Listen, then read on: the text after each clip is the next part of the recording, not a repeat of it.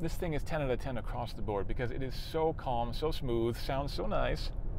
I cannot get enough of that sound. And I have been lucky enough to drive basically every great EV on the market. I've driven all the Teslas, I've driven all of Porsche's electric cars, every flavor of the Taycan, the Macan Electric, even Porsche's GT4 e-Performance.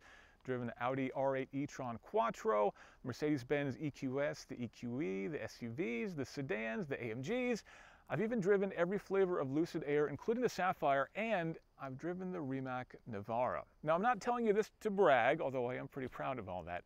I'm telling you this because of all those amazing cars that I just listed, this is my favorite EV on the planet. It's the Rolls-Royce Spectre, and if you come with me, I'm going to tell you what makes this car so incredibly special. It's all very civilized to start. The problem with the suicide door is that it can be kind of hard to reach, but just put your foot in the brake pedal and the door closes itself. Things do go downhill a little bit from there though, because I had to reach up and hit the engine start stop button, and that's, well, I get a nice fanfare, that's great. But why do I have to hit a button? This thing knows exactly when I'm in the seat and when I'm not, so can it just figure that out on its own? Why do I have to push a button? But anyway, I can get over that.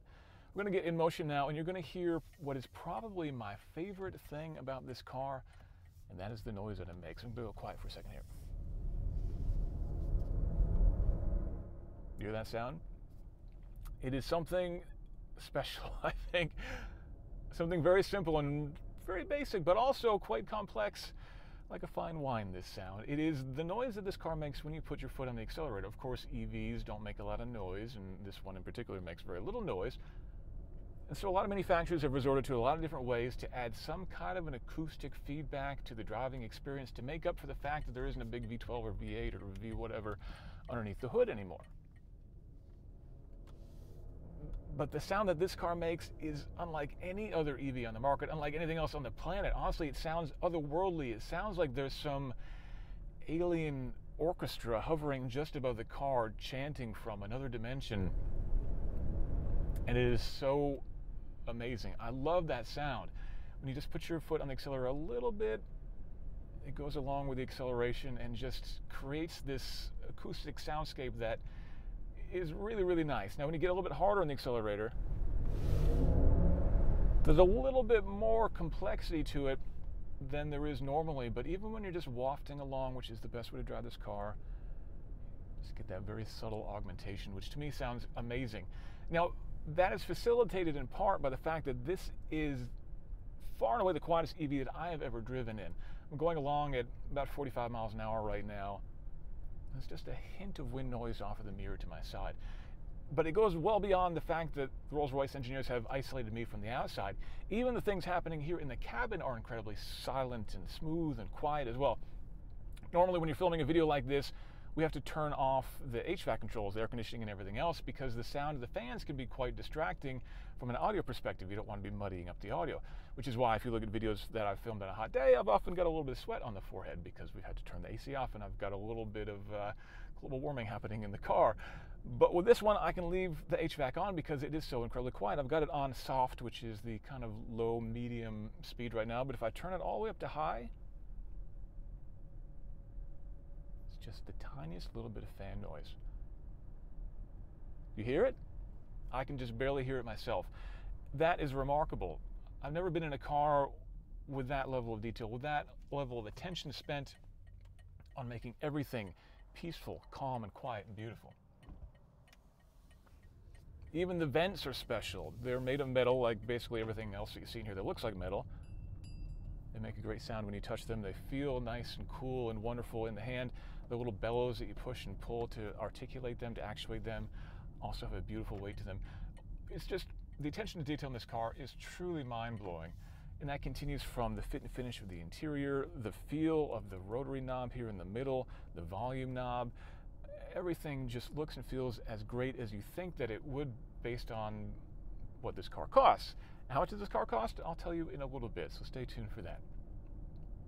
Now that smoothness, that quietness, of course, continues in the driving character itself. Again, as I mentioned, this is really a car that I think is best driven when you're just wafting along. And the tuning, the characteristics of the car are definitely designed to match that as well. The throttle, for example, there's a lot of power underneath the hood, the front and rear motors in this car, that give it really good acceleration. I'll accelerate again quickly here, and it surges forward quite nicely.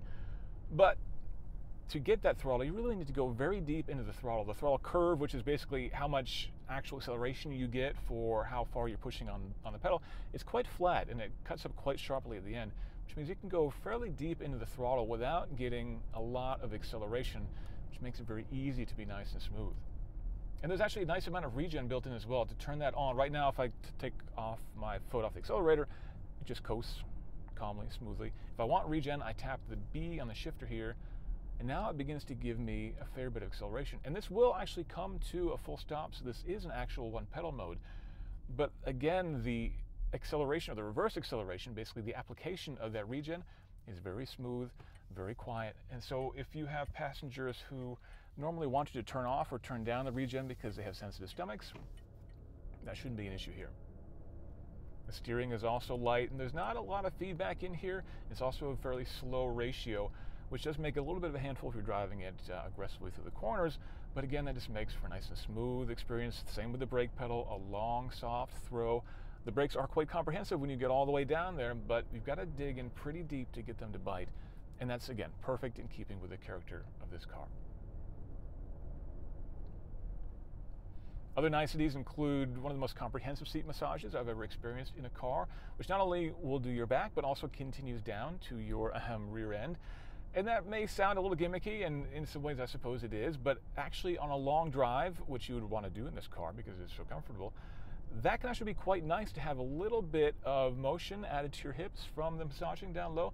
Just a little bit of articulation there can help with lower back pain and keep things moving when you've been in the seat for a long time. And you can stay in the seat for quite a long time in this car too. How long? Well, the Spectre is officially EPA rated for 266 miles of range, which won't win it any awards for longevity, but consider your average Rolls owner is probably going to take their private jet anywhere that's more than a couple of hours away, and you can see that really isn't much of a concern. More important is the power, and there's plenty of that here. 577 horsepower to be exact, which puts it right on par with the twin-turbo V12 that drives Rolls-Royce's most powerful internal combustion cars of the moment. That comes from a pair of electric motors powered by a 102 kilowatt-hour battery pack. Now, all of that is made possible thanks to the fact that underneath the skin, when you dig down deep enough, this is basically a BMW. Yeah, I know. You would almost never know it except from the software, which looks very BMW-like. And some people will detract from this car by saying that it is basically a dressed-up BMW. But in my eye, that partnership is actually quite good because, frankly, I don't think Rolls-Royce would have been able to pull off this car without that BMW partnership. You know, developing your own engine is very complicated, but developing your own motor and controller and inverter and battery packs, those are incredibly difficult as well. And while, yes, you can buy a lot of that stuff off the shelf these days, tying it all together in such a cohesive and beautiful way with all the controlling software that you need and all the polish that you need as well, that is a very difficult thing. And so for Rolls-Royce to have something to start with, to build upon, to create something like this, that is absolutely necessary, because even though the profit margins on this car must be extremely high, Rolls-Royce is an extremely low volume manufacturer. And so honestly, I don't think they could have pulled this car off without that BMW partnership. And I'm so very glad they did because, again, I absolutely love this car. Now I'm going to stop here just to say something very quickly, which is to say Rolls-Royce is not paying me anything for this, just in case anybody's worrying about that. I know there's a lot of uncertainty with some creators online about who's paying their paychecks. This is absolutely a car that Rolls-Royce did give me for a loan for a week, but they're not paying me any financial incentive. I'm free to say whatever the heck I want to. There's no sponsorship involved here. This is just me sharing my opinion of this car after a week of driving it. I'm paying for the electricity. I'm paying for every other cost involved with producing this video. This is purely on me, and this is my honest opinion of how great this car really, really is. Now, not only am I thrilled with this car, and not only am I very glad that it exists, but I'm of the opinion that this is perhaps the greatest Rolls-Royce of all time. Yes, there are more iconic Rolls-Royces, but in terms of a combination of poise and presence, driving dynamic, and ultimately overall vibe, this thing is 10 out of 10 across the board because it is so calm, so smooth, sounds so nice. I cannot get enough of that sound. And it just is the absolute complete package. It's quick enough when you want it to be. It handles reasonably well. But I think this car is really, really great at just easing you home at the end of a stressful day. I could only imagine how great it would be at the end of a really long, stressful day when your nerves are completely tattered, when you just want to shout at the world. It would be so incredible to sit in this car and just waft your way home. And I can't imagine anybody not being in a particularly amazing mood by the time they got back and get out of this car. Of course, the bummer would be you'd have to get out of the car, but so it goes.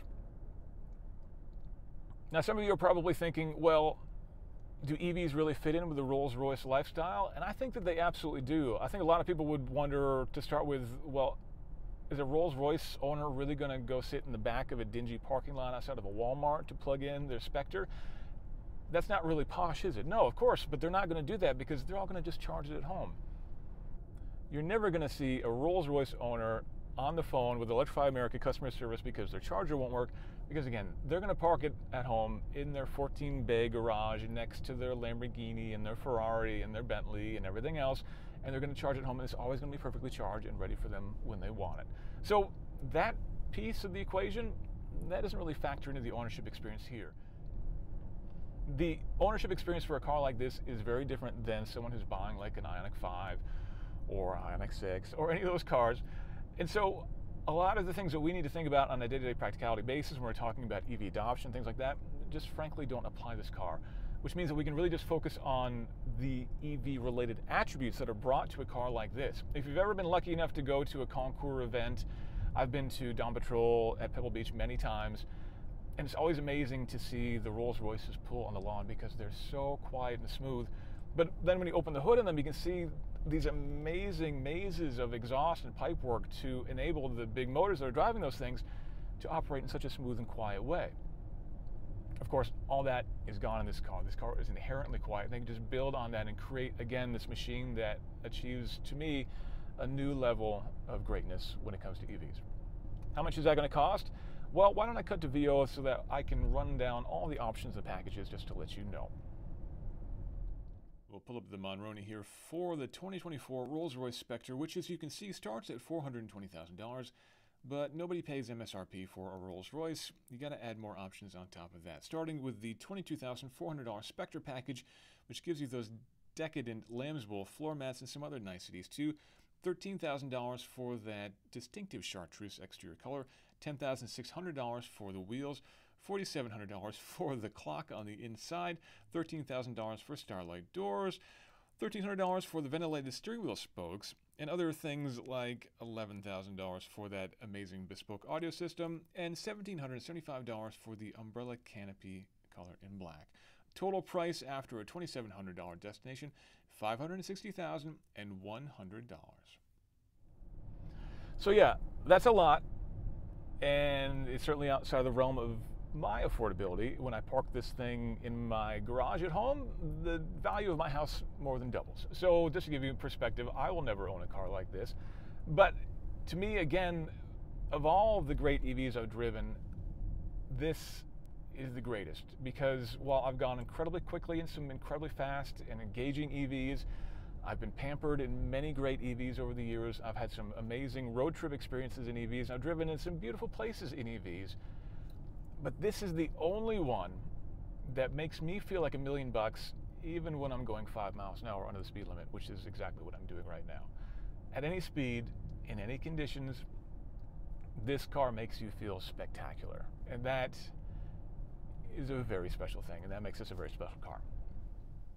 Thanks for watching. Let me know down in the comments, what do you think about the Rolls-Royce Spectre? Likes and subscriptions are very appreciated, and if you want, check out this video of me sliding around a $200,000 Mercedes-Benz SUV in the mud.